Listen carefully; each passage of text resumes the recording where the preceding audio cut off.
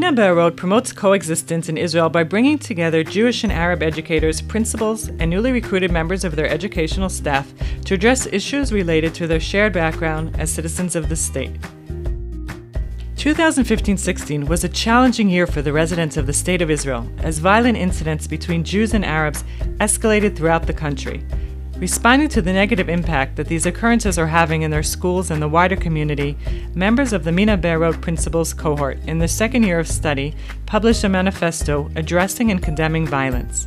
The manifesto, which ran in the Hebrew and Arabic press in Israel, also went viral on social media. We believe that we are all created in God's image and therefore must not hate our brothers and sisters who have similarly been created in His image. We believe that the waters of life flow from our wells, and that our different religious traditions can and should serve as sources of inspiration, spreading love and peace, rather than hate and bloodshed. A lesson on the Jewish-Arab relationship in Israel based on the manifesto was developed by Be'eri and taught in schools across Israel. A Jewish-Arab pedagogic research team of Jewish, Muslim, and Christian educators is now being convened to create a HaBe'erot curriculum for use in schools.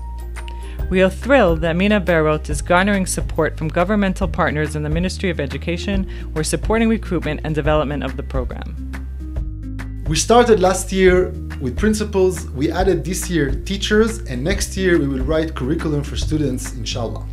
What is outstanding about Be'eri is our ability to provide a hub for innovative and cutting-edge ideas and programs to be implemented in Jewish education in Israel.